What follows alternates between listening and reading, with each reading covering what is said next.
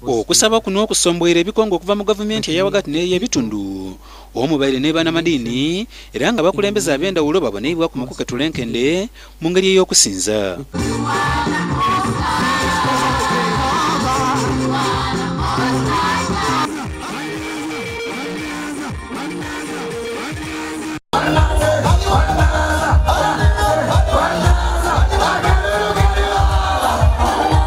Nomumyuka wa Mufti wa Uganda Sheik Waiswa era ngo nona akikirire Mufti akalatira abantu okubona nga bendagana n'okwewala empalana.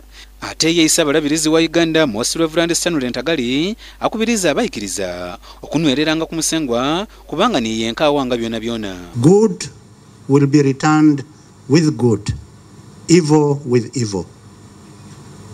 Do not hate anybody. The hatred which comes out from you will someday come back to you. We all need physical and spiritual healing, and God is the great healer. David said in Psalm 116 and verse 12, that what shall I return to the Lord for all his goodness to me? I will lift up the cup of salvation and call on the name of the Lord. I will fulfill my vows to the Lord in the presence of his people. Jacob Olanya ononga nomumyuka wa mukubiriza w'olukiiko olukulu olw'eggwanga Uganda akuba nti munsi ezira kisinga mukwano. We stand here to celebrate true friendship, because friendship cuts barriers, destroys walls.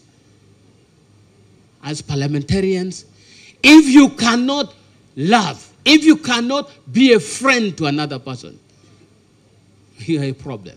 Sipika Kadaga asose n'okuwa obudulizi nga bwe yalwala ng'ali mu kwezoba ne kampuni ey'Abachina abali baweerebwa omulimo ogw'okuyidabiriza n'okuzimba essundiro ly'amasannyalaze erya Isimbadamu. Sipika akoba nti bano waliwo ebibali tibataire mu nkola nga bebayikirizaganya gezanga okuyooyoota amagira okuzimba amasipatala n'amasomero taakwa obutindo obugaita ogutunda ogwa Buganda n'ogwa Busoga. One day I go home, I find Chinese in my compounds. Who are these men?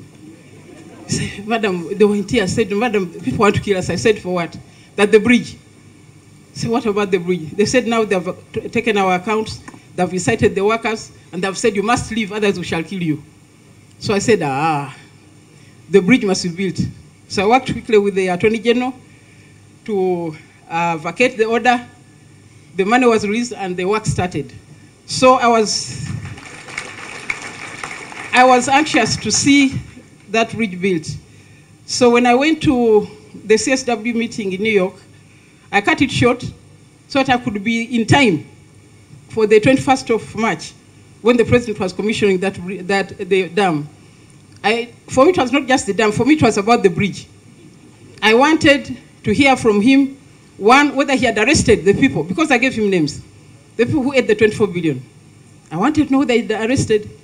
I also wanted him to commit that the road and the bridge will be built.